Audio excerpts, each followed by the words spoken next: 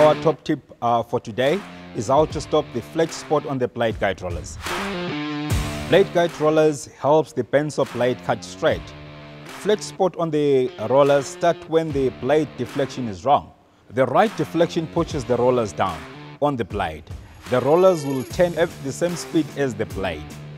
When the deflection is wrong, the rollers will stop turning. The spinning blade will then rub the flex spot on the rollers. The blade will also heat up and snap.